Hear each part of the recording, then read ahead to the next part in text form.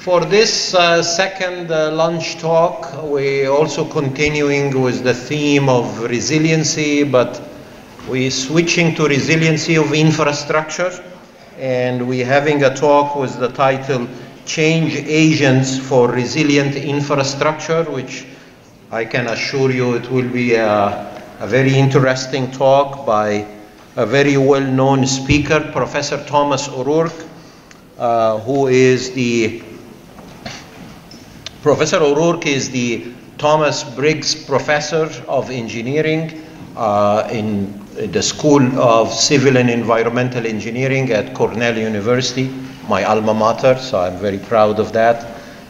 He holds his PhD and master degree from University of Illinois at Urbana-Champaign and his undergraduate degree from the school where he works in, also Cornell. And he is a very well-known authority in so many areas, geotechnical systems, distributed system for water, electricity.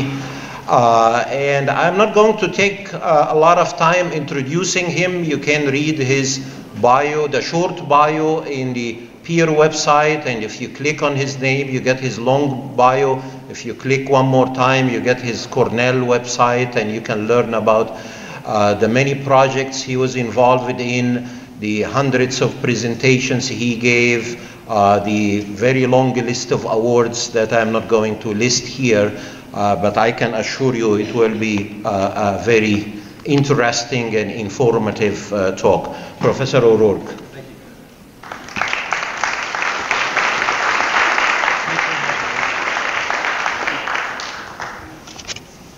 Thank you, Khalid, for the very nice introduction. Also, thank you and Peer very much for putting together a wonderful annual meeting.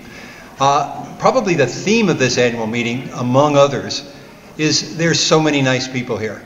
On my way to this annual meeting, I took a cab, and the cab driver's name was Clarence. Now, those who've seen the movie It's a Wonderful Life realize that every time a bell rings, an angel gets its wings. The person who set up the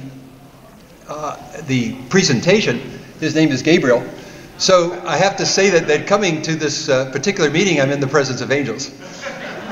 Also, I'd like to say that boy, what a difference one day in weather makes, right? So we've also had a meteorological lesson. So what I'm going to talk about today is change agents for resilient infrastructure. And the basic theme of this is really hurricanes. It's about floods, it's about hurricanes, and it's not so much about earthquakes, but it's about the kinds of things that happen after earthquakes and happen before earthquakes. And it also deals with a lot of natural disasters, which I understand that Peer is trying to develop and to move into. I think that's a great idea, because it's wonderful not just to focus on earthquakes, but it's terrific to focus on floods and to focus on all sorts of natural hazards, which really do deserve the expertise of the people in this room. So I'm going to also give the punchline. The talk is Change Agents for Resilient Infrastructure, but there is an organization wherever we go that is between the community and the researchers, and that is the agencies. The agencies that control the water supplies, the agencies that control the electricity, the agencies that control the gas. And if we don't change the agencies, then we're not doing the job we need to. We can change communities, but primarily we need to change the people that intervene between us and those communities, as well as the communities. So if you're going to be a change agent for infrastructure, if you're going to be a change agent, you need to change agencies. I'm going to refer to this, and John Bray is well familiar with this image. This is an image of the intersection of Wall Street and William Street in about 1920-21. You can tell by the boater hats. And this is what's happening beneath the ground in our major cities. There's a plethora, a literal plethora, of lifelines, of critical services, of critical features that conform and work together. We don't even know where they're co-located many times. And those people who saw the movie with Nicolas Cage, the American Treasure, the National Treasure, This is the national treasure. This is the national treasure that we take and we bury underneath the ground, and we don't even know where it exists.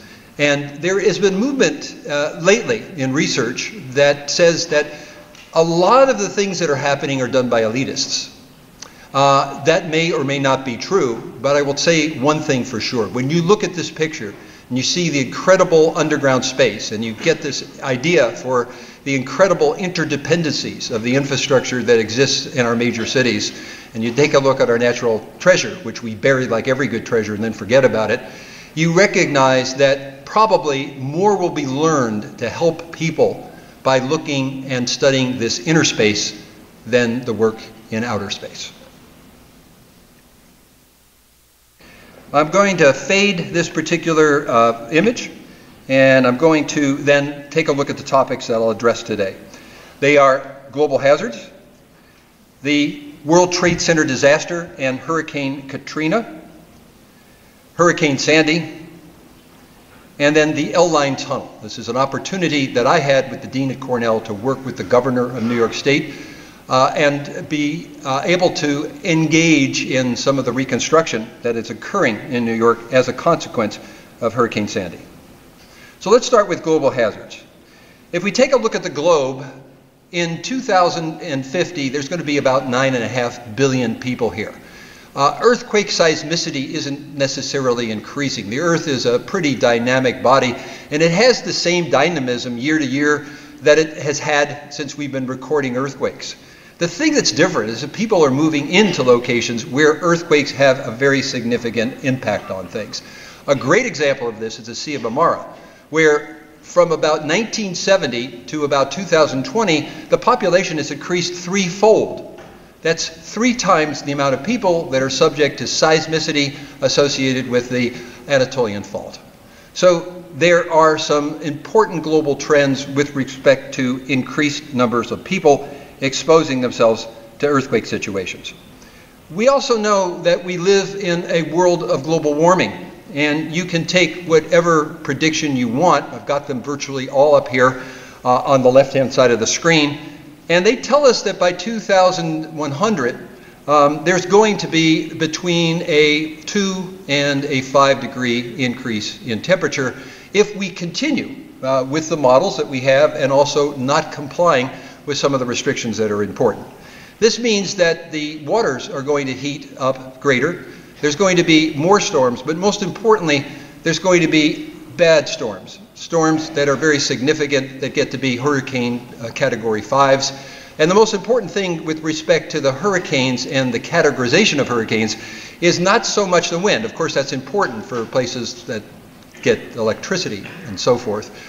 But it's especially important for the storm surge because it's the underwater aspects of the hurricanes that create the flooding and have a dramatic impact on the infrastructure. We can also look at disasters as disaster du jour. If we just take arbitrarily a 10-year period of time from about 2004 to about 2014, we have a number of significant events which are shown up on this slide, and we can begin to itemize certain aspects about these events. For example, the Sumatra Andaman earthquake and tsunami is the 3rd largest earthquake ever recorded. It's about a 9.1 moment magnitude. We have the 2011 Tohoku earthquake and tsunami. Again, that's the 4th largest earthquake that's ever been recorded, and that's about a 9 to a 9.1 moment magnitude. And then we have the 2010 Maui earthquake, which is the 6th largest ever recorded. It's a moment magnitude of about 8.8. So within a 10-year period of time, we got 3 of the top 6. And moreover, we can actually look at hurricanes and tsunami in terms of their impact on the local societies. For example, the Sumatra Andaman earthquake and tsunami left about 230,000 people dead. It's incredible. There's about 16,000 dead after the Tohoku earthquake and tsunami, and that doesn't account for those who are missing. And of course, there's the Haiti earthquake, again, about a 7-point magnitude in Haiti with a forward directivity toward Port-au-Prince. They have reported about 240,000 dead. There's been an evaluation of that, and the number is closer to about 120,000, but very significant in terms of loss of life. We can look at disaster du jour by just picking out particular years. So, for example, we can take 2017, and some of the major disasters are shown on this particular slide. If we isolate some of the major hurricanes, Hurricane Harvey, Hurricane Irma, Hurricane Maria, we can then take a look at their impact in terms of dollars. Hurricane Harvey almost gets to Hurricane Katrina. It's about $125 billion of direct losses, quite significant, and an enormous amount learned about living in floodplains. Hurricane Irma, about $50 billion, terrible influence on Florida. And then Hurricane Maria, about $90 billion, one of the biggest historically in terms of cost, of course having a dramatic impact on Puerto Rico. In fact, Hurricane Maria changed the lighting in Puerto Rico, and this is a satellite image of before and after. Obviously, there are some local distribution networks that are left in place, but the major electricity for the country was lost. It's just been subjected to severe earthquakes just in the southern part. I guess the largest magnitude is about 6.4. So they have really taken us to a level where it's been about a year to get the electricity back, and then there's an earthquake which takes out a significant part of that electricity. So that's quite significant. And of course, with Hurricane Harvey, as with Hurricane Katrina, as with Hurricane Sandy, we have the enormous surging and the flooding. Hurricane Harvey, it wasn't so much the surge, but it was the incredible rainfall, up to 50 inches per hour, or 50 inches total, and an enormous amount of flooding and a need to change our national insurance policies with respect to flooding. And a lot of people have been working on that.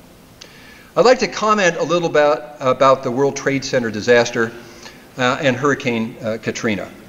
The World Trade Center disaster occurred in September 2011, or 2001, and the 11th of September. And it really had a dramatic impact on the way we handle hazards in the United States. In fact, you could define the world as before the World Trade Center and after the World Trade Center. As a consequence of the World Trade Center, we created the Department of Homeland Security. They actually defined critical infrastructure into about 16 different categories. But what's really important is they developed a policy which existed for at least 5 years and probably longer than that, which was the protection of critical infrastructure, a very, very noble goal. The problem with the protection of critical infrastructure is you have to pick the infrastructure, and there's really no good protocol for doing that in the United States. There's a different protocol, I assure you, in New York City that exists on the West Coast, at least insofar as water supplies are concerned. New York City is far more conservative about the amount of information that it produces and allows to be published. And there's much more openness in terms of the West Coast approach to this particular matter. So we had this protection of critical infrastructure that went on for a number of years until, and we can show the vector, there was Hurricane Katrina, in which case the mantra became resilient communities. They became resilient communities even before we were able to define resilience. And of course, there's a lot of literature out there in terms of defining resilience. Basically, it's the ability of a community to bounce back and to adapt to changes that occur with respect to major hazards. It's a very supple definition. There's a lot of more detailed associated with it. But we, as a nation and as a world, tend to work within the tensions that have been created by the World Trade Center disaster and Hurricane Katrina. We tend to work within the confines of protecting critical infrastructure at the same time as creating resilient communities. And as I mentioned, there is a need to bring together a protocol that would be a little more consistent and allow us to do this with a little more forcefulness. It's really important not to disclose certain information about certain infrastructure, but it's really important to share information about certain infrastructure with communities like this, because there are many, many, many more people who want to improve that infrastructure than want to destroy it or harm it. In 2005, if we can just remember this particular year for an instance, there were many, many hurricanes. there was Hurricane Emily. Now, we were going on vacation. This is an honest-to-goodness true story. My wife and I were going on vacation to a place called Xbuja in Mexico. And Hurricane Emily was one of the first named hurricanes of the season, and it completely wiped out Xbuja. We then booked on Cozumel. And Wilma, we're going to see, was the last big earthquake, or at least in the English alphabet. And that was completely destroyed because the hurricane set on Cozumel at a Category 4 for about 3 days. And we very little hear about the Mexicans responding to the hurricane disasters, which they did quite well. At the same time, with Hurricane Wilma, improving the performance of the Yucatan resorts, we actually had Hurricane Katrina, which was a difficult time trying to recover from. I happened to be on the National Academy's committee for Hurricane Katrina and spent every 3 months, about 3 days, for about 4 years in New Orleans. So learned quite a bit about the recovery from hurricanes processes. We had Katrina, we had Rita, which literally occurred within about 24 days on top of Katrina and came very, very close to Katrina. And then we had Wilma, which just mentioned had dramatic impacts. In fact, we had about 28 named storms, about 15 named hurricanes. People have put together statistics in aggregate of about $180 billion for all these in terms of direct losses. We had so many named hurricanes that we ran out of the English alphabet. And we had to go to the Greek alphabet to be able to name the last couple of hurricanes. And I call that the Greek bailout of the American Meteorological Society. One of the major hurricanes to affect policy tremendously in the United States was Hurricane Sandy. Hurricane Sandy killed about 160 people. It resulted in about $68 billion of property and business losses, which were supplied by Congress in attempts to make things equal. It was preceded by Hurricane Irene. A lot of people forget about Hurricane Irene. It was a tremendous flooding event in Vermont and New Hampshire, but it was really severe in New York City. It flooded a lot of the hospitals. And of course, the hospitals is where the generators are. And the generators lost their power, and therefore very important equipment in the hospitals couldn't function along the East River. And they had to remove the patients in order, and in very difficult circumstances, to be able to adjust to this. The same problems occurred during Hurricane Sandy. In fact, Hurricane Irene was just overtopping the Battery, which is at the southern end of Manhattan. And in Hurricane Irene, we had a near miss, but in Hurricane Sandy, we had a direct hit. Now, if we look at the east coast of the United States, what generally happens, hurricanes in the northern hemisphere spin in a counterclockwise direction. And the fetch is given by these tangential winds. And the tangential winds whip up, and they whip up the surf, and pretty soon there's a real surge that's going on. So basically, these hurricanes tend to parallel the coast, and so there is very often a tangential wind which creates the surge, which creates the major problems associated with the hurricane. What happened in Hurricane Sandy was it was Superstorm Sandy. There was another storm that was coming off from the east.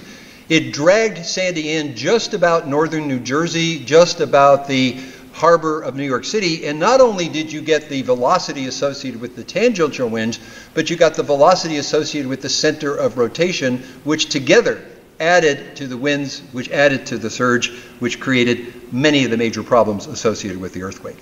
And that surge went directly up, as this arrow indicates, the Hudson River in the New York City harbor, and it had a dramatic effect upon the Battery. We're going to keep showing the Battery, the dramatic effect on New York City.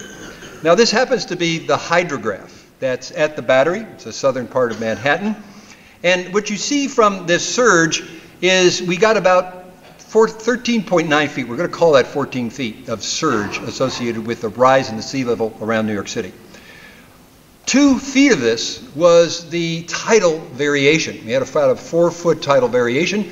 And as this surge came on shore at 12 feet, there was actually an additional 2 feet that were measured associated with the tidal variations, which you can see very clearly on this particular slide. This plays an important role. I'm going to mention that in just a minute. So this is the water. What we can do is what FEMA did. FEMA actually took GISs of the New York City area. They took this increase associated with the hydrograph at the battery and increased the mean sea level by 14 feet associated with the surge, and then showed the inundation associated with the elevations that are built into these satellite images. So this is the New York City area. What we are going to do is convert that into portions of this area that were underwater, and there was a tremendous amount of flooding that occurred and dramatic impacts associated with the hurricane. This is just to give you some perspective. There's LaGuardia Airport that was totally underwater. I took a special concern about that because I used to fly from Cornell to LaGuardia. I couldn't particularly do it after this hurricane because of the major problems. In fact, Hurricane Sandy, I was in town. I was actually talking to the vice president of Con Edison and was talking to the deputy mayor on the Friday before this earthquake. And they had to leave. They were actually called by Michael Bloomberg into special session because it was pretty clear that the hurricane was going to come towards New York City at that time. It actually made landfall on the Monday night, and that's when I got the hydrograph from that particular hydrograph USGS station in the battery. One does not want to be in a major area of natural disasters when there's a major effect, taking technical data. They want to let the emergency responders do what they're supposed to do. There's also the battery that's shown on here, and I'm now going to increase the size of the map of the southern Manhattan at where the battery is, and I'm going to show you what was underwater at the time, and then I'm going to illustrate a little bit of what happened. The World Trade Center, you'll notice, was underwater. It was underwater a second time, so to speak. In the 2001 9/11 disaster, all the cables came out of the World Trade Center for the Verizon building, this 140 West Street, on the same side. And as a consequence, there was a lot of firefighting that went on. There was a flooding of the cable box. It was also destroyed in part by the collapse of one of the towers. And as a consequence, there was a loss in the telecommunications, which required a reinstatement along with the electric power before could actually open up Wall Street, which was 5 days after the major effect of the World Trade Center disaster. So we had real problems associated with the telecommunication system. There are 5 stories to 140 West Street is where the Verizon building is. And the generators, because of fire restrictions, were placed in the very bottom. Now, a generator, when it's full of fuel, is going to be lighter than water. It's going to want to float, and they're very rarely full. So unless they're tethered, they float around. And even if they're tethered, they're going to have a fuel line that runs along the interior surface of the buildings, and that fuel line has to be attached to the walls, because as the water starts to come up in the basements, there is also going to be flotsam as part of this water. And the flotsam, I saw many locations where they just battered some of the fuel lines, and they battered some of the gas lines and so on and so forth associated with the rising waters. So we have real problems associated with the World Trade Center disaster, the World Trade Center. And what actually happened was that they had the generators. The fuel was actually in the 5th basement floor. The actual generator was on the 7th floor. They brought the generator to the surface, and they had a truck, a special truck that actually had fuel in it. They put the fuel together with the generator that was on the street surface. It was guarded by armed guards, and they began to generate electricity, which was the electricity that powered Wall Street and allowed it to open 2 days after the event. Now, you'll notice on this slide, there's the L-line tunnel. I'm going to actually give a case history of the L-line, but you can see that that was also flooded, along with many other tunnels in New York.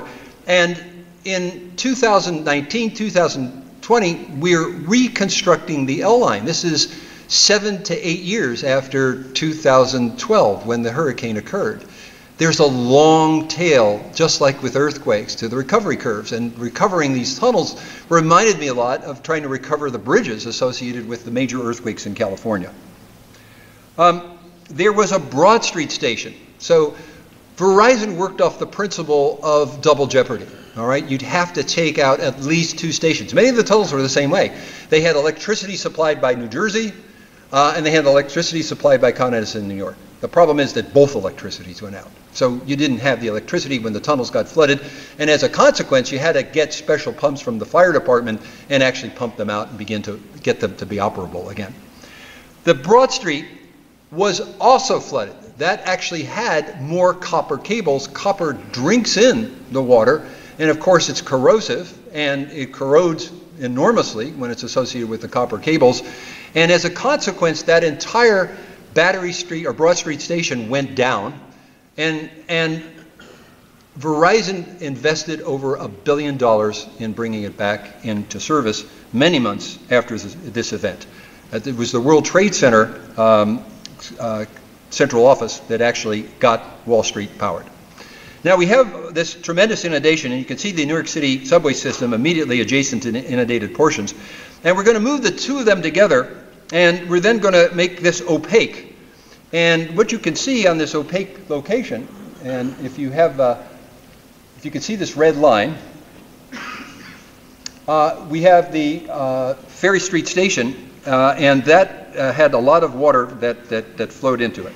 Okay, for some reason this is gone. Okay, over.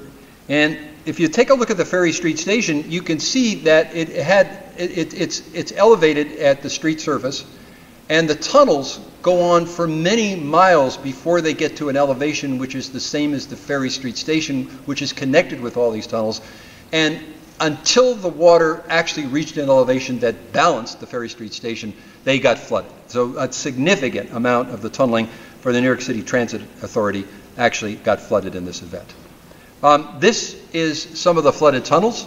There are 13 tunnels that are associated with this. 3 of these tunnels happen to be vehicular tunnels. They're car tunnels. They're tunnels such as the Brooklyn Battery Tunnel and the Midtown Tunnel.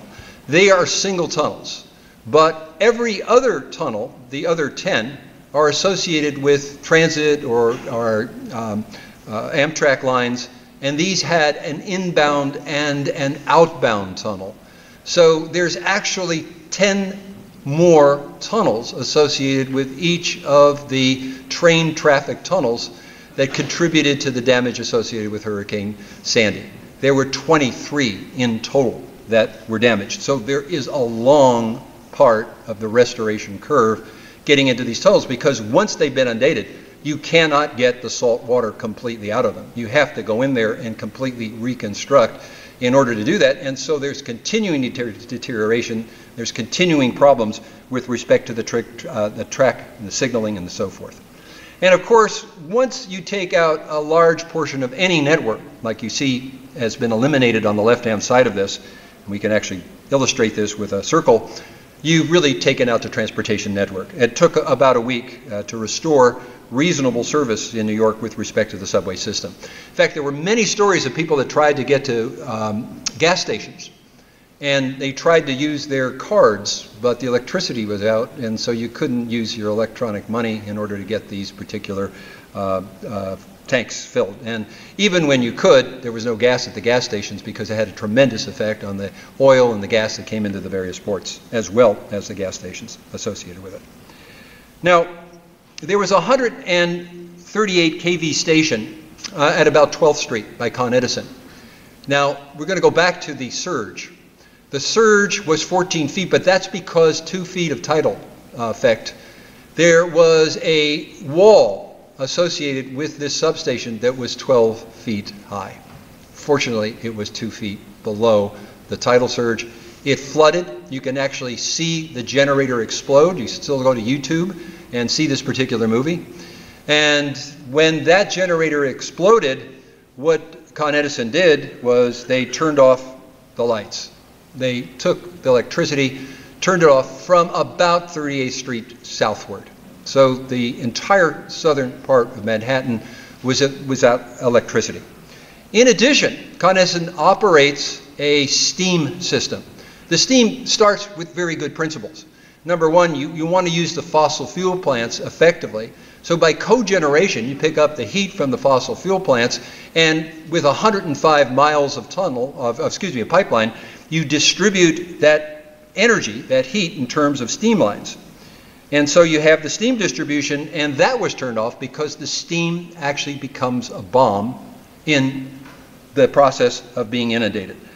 The New York steam system, 105 miles, and if we just were to look at the distribution, which is the major part of it, we have pressures between 100 and 180 psi, and we have temperatures that are between 230 degrees centigrade. It's actually higher than the boiling of water because of the higher pressures that exist as a consequence of the steam system. What happens when these get cooled by inundation is they develop bubbles. And the bubbles actually coalesce and they become confinement, and eventually the lines blow. It's not uncommon to have steam lines blow in New York City. One happened in 2007 on 42nd Street, killed a person. It had dramatic impacts on the infrastructure. It's a famous quote from Mayor Bloomberg associated with that event. But many times what happens are the steam lines will go down in New York City and they are encrusted, they are encapsulated with asbestos. And that asbestos gets washed to the nearest gradient, the nearest gravity sink, which is typically the gradient associated with the air filtering systems for the subways. And they get washed into the subways or they get spewed across facades. And the next thing you know that they are closing buildings and they're closing subway stations because people with moon suits have to go in and clean up the asbestos, which is then, with the inundation, completely affecting the stations. So lessons from Hurricane Sandy are there's a long tail recovery. We have to protect against these tunnels flooding. None of these tunnels were protected. Now, if you drive through the Midtown Tunnel, you'll see the protective doors. They are there to be closed to keep the water out in the event there is a major hurricane. And furthermore, there's over 1,000 different stops associated with tightening up and keeping water away from problems where water can get into.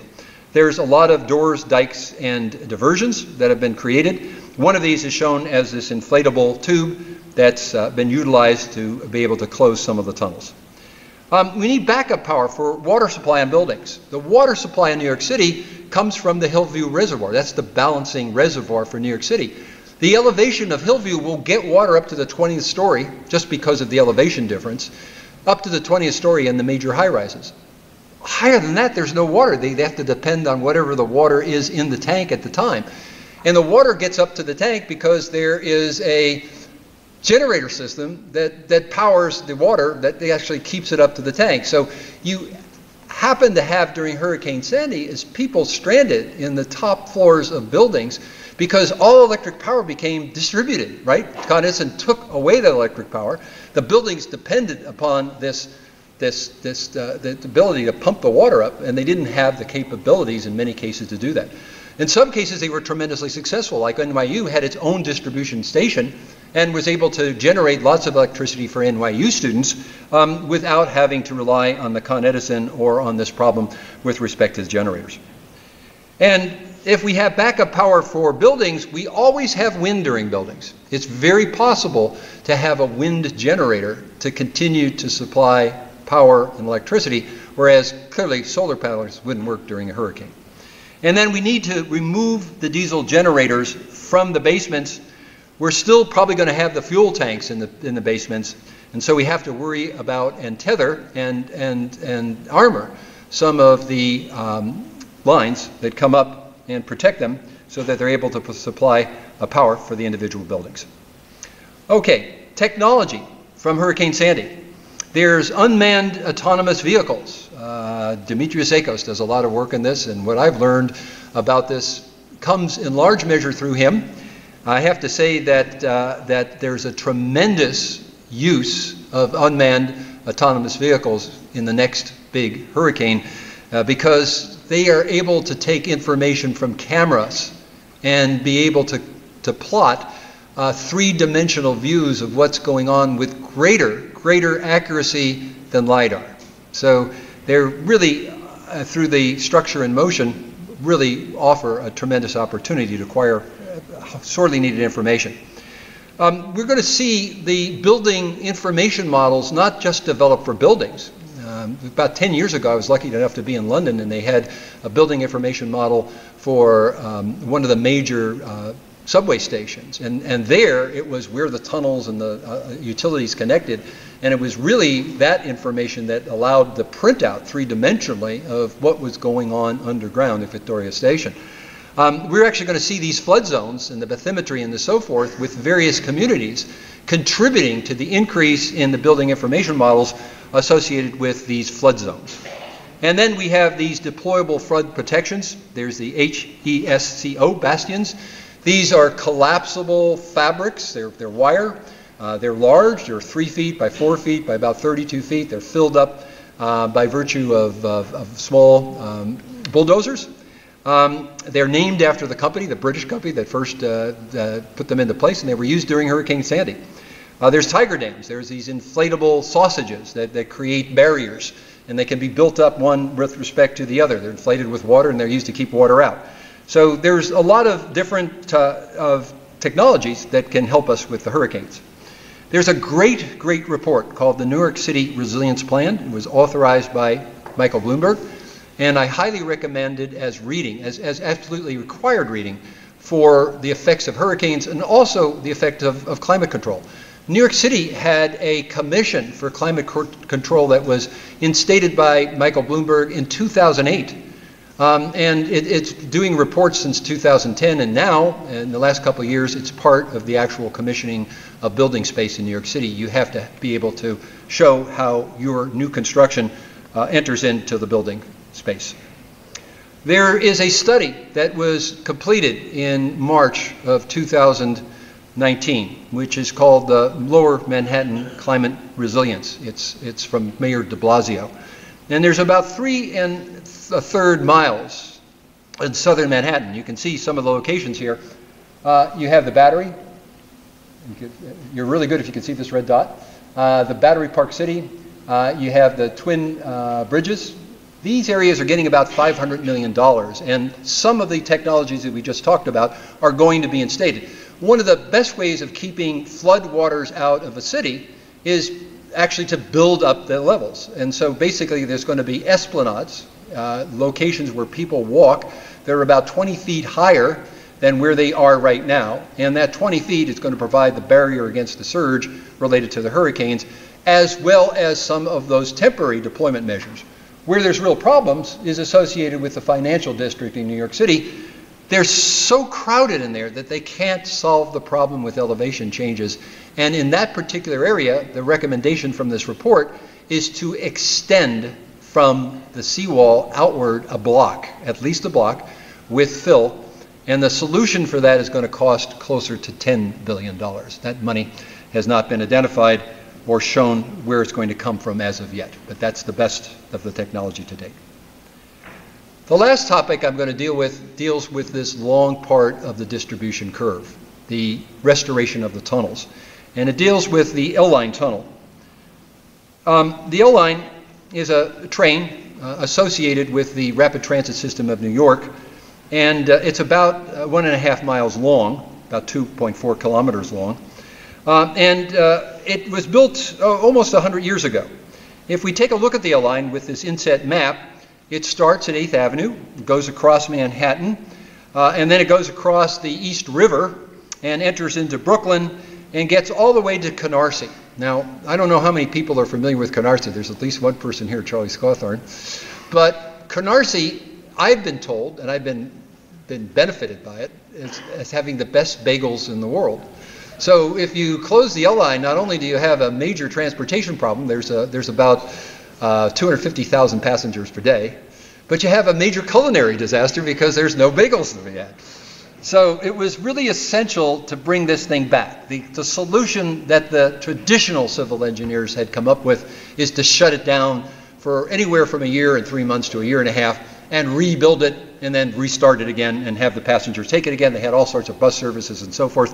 There was huge losses in real estate. People were having to move because they were no longer close to a railroad station for 1.5 years. There's a major problem. In 2012, this L-Line was flooded by Hurricane Sandy, and basically it was flooded from the shafts. So we have the fan plant shafts. Those are great locations for water to come in. You can see that the center 350 3,500 feet was flooded, including the pump rooms.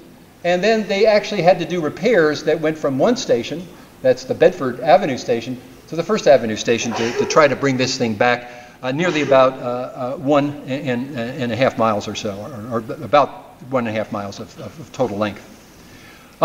This tunnel was constructed with the best technology of its time. It was cast iron plates, and the cast iron tunnel was driven under compressed air, and these plates were put into place as the primary lining, and the secondary lining, which is a structural lining that goes in and allows the trains to operate, was about 10 inches of reinforced concrete, about a foot of reinforced concrete. The diameter of the tunnel varies between 15 and 15.5 feet, so it's actually a pretty small tunnel. If we look at this tunnel, what you can see in this picture is the bench walls, and that has all the cabling, including the power that generates and makes this train go.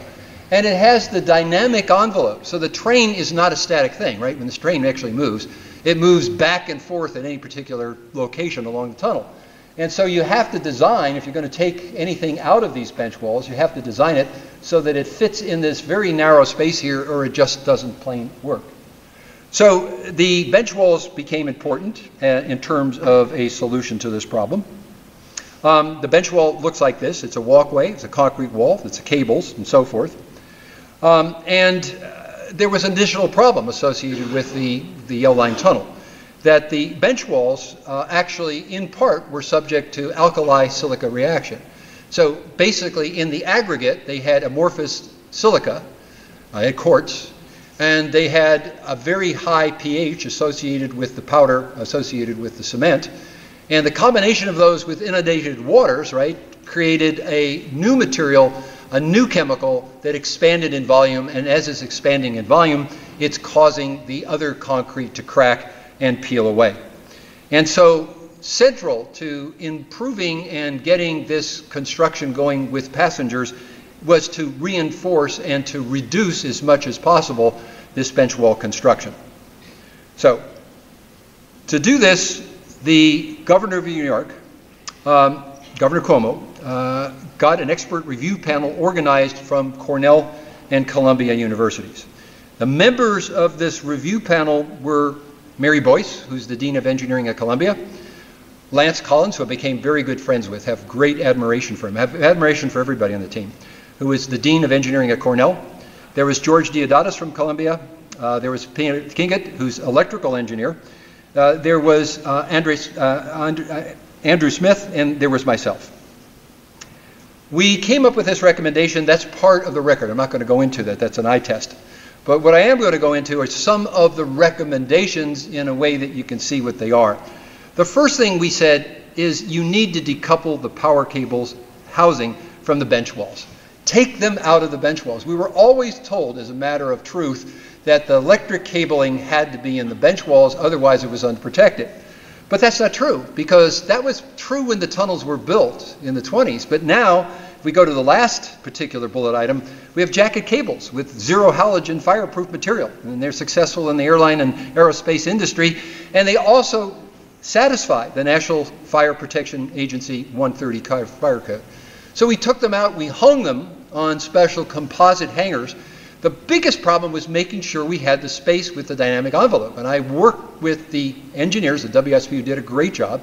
The engineers of the Port Authority, the Metropolitan Transit Authority did a great job. And the engineers with Jacobs, who was doing the construction management, did a great job. Very often in these projects, and I've worked on the superconducting super collider, and I've worked on the Boston Artery, and believe me, there are plenty of politics associated with both of those projects. There wasn't politics here. It was just get the job done. Let's just get it fixed. They did a great job. And I get that to really give them a lot of satisfaction for that.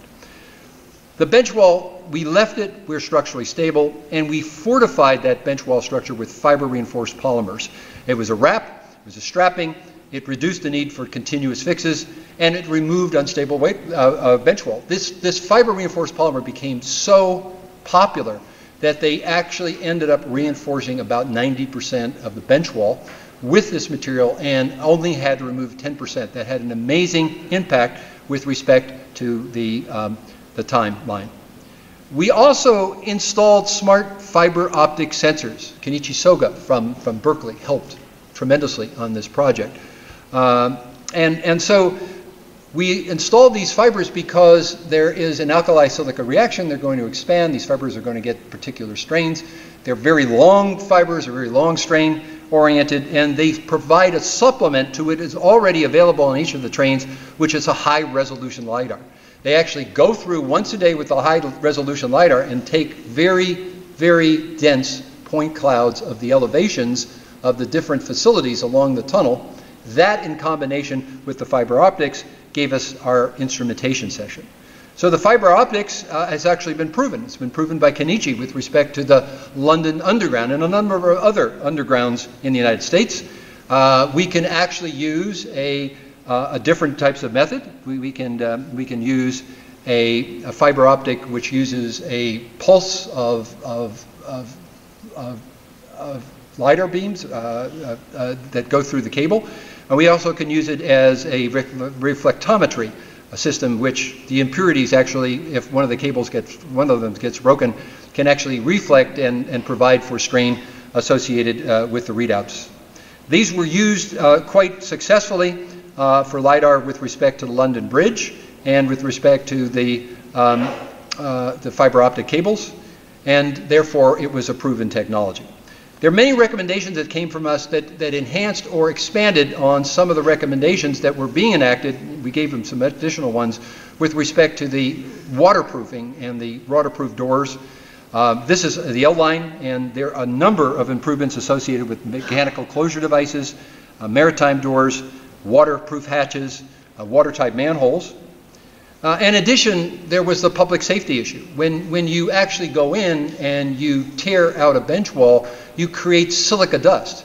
Silica dust is very dangerous for passengers. And so there had to be a monitoring process in place that would tell you that the silica dust wasn't going to be a problem. And so we actually recommended, and they enacted it, that there be a quality control, which was done by the contractor who actually took the measurements, and a quality assurance that was done by an additional contractor that worked directly and reported to the Metropolitan Transit Authority to be able to vouchsafe these particular measurements. That means that there was no closure of service necessary, and work could be completed with weekend and nighttime closures on a one tube at a time basis. This new system design approach can be potentially applied to other projects such as the 2nd Avenue Subway Phase 2 and the Amtrak tunnels. And what we have, is the Hudson River Tunnel Project, which is actually underway. They're building a whole new tunnel for about $13 billion underneath the southern part of the Hudson River, right over here. And here's the old line, and actually some of this work can actually be used to restore the bench walls and get improved service in the older lines.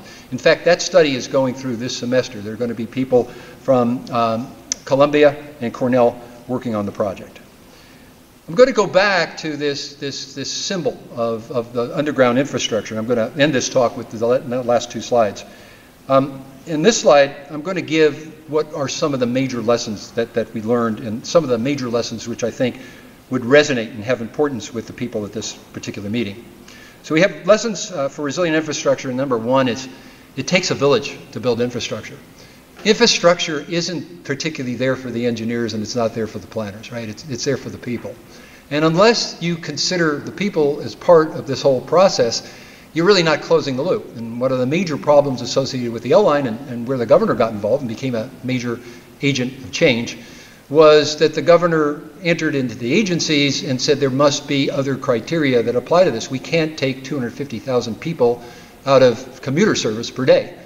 There has to be a better political solution. We were able to come up with a solution that stuck. In fact, they're actually going to open this and repair it 3 months early. We found out. So this has been a very successful project, but it's always been a project that's focused on the people. It's focused on the village aspects of infrastructure. Second of all, in order to change agents versus agencies that don't change, universities like University of California at Berkeley, like Cornell University, have for years developed relationships with major agencies. We have changed the way they work business. The major agency that Cornell works with is the Los Angeles Department of Water and Power. And we've completely modeled all 10,000 kilometers of pipelines and different kinds of facilities and so forth. Charlie's worked a whole lot on the San Francisco water supply system. I've worked in part with him. And we've changed the way agencies have looked at things, but they've changed the way that we look at agencies. So there's a double change that goes on here, which is extremely important because it actually focuses on the first line of defense against natural hazards that we have, which is the defense that's offered by the agencies and then the communities. So if you're going to be an agent for change, it's really simple. Change an agency. Develop a relationship, learn from them, and get them to adopt and to implement what are major advances in the research field. Innovation through integration. A lot of people, particularly from the New York Times, said, what did you do that's different? We had all these technologies in place. We had to show them.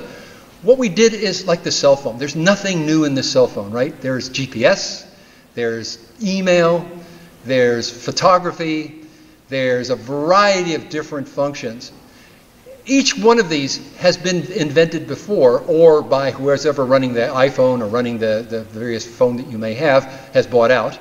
But these were things that existed. It's the combination of them which is unique. And what we did in New York was a unique combination of different particular measures that they didn't in singularity deal with as great as they should have, but in combination certainly didn't deal with. So there's a lot to be done in innovation through innovations. We need to build back better. There are a number of insurance clauses, and I've seen this in Christchurch, New Zealand, where they can only build back what they were replacing. And it's clear after these studies and after the risk has been refined by this work of people like yourselves that you can't build it back to where it used to be. A great example of this is they've built back a lot of the water supply, which is in asbestos cement pipelines. It even sounds bad, right? You don't even want to drink from it. And the problem is that these are very, very susceptible to small deformations, and they've been repaired very rapidly. Some of those have been replaced, but that was only the first tranche of money. The second tranche was tied to this replace in kind only. We need to build back better, and we need to advocate for it, and we need to create an environment in which that happens. And then finally, infrastructure gets improved, really, I think, by the fusion of innovative financing, by emerging technology and community engagement, that we really need to take models that allow us to increase the liquidity. What we're doing with infrastructure now is we're building back infrastructure with taxes, with certain kinds of bond issues, and with tolls. But there's a community out there, I can guarantee it, that really wants to be involved. Typically the tiebreaker is the new technology because they're able to make money on the new technical improvements and still be able to satisfy the different community organizations or the operators with respect to what they're trying to build back. And finally, as a postscript, I'd like to indicate that I had the privilege of being an editor of the summer 2019 issue of The Bridge. That particular issue is focused on engineering for disaster resilience. It's about resilient infrastructure. And the website, it's completely free. You can actually go to the website, get a copy of this. It's great reading. There are a number of people in this audience that actually are co-authors, and so I highly advocate doing this. I also thank you very much for participating in this wonderful meeting because it's been extremely enjoyable, and what you do is extremely important.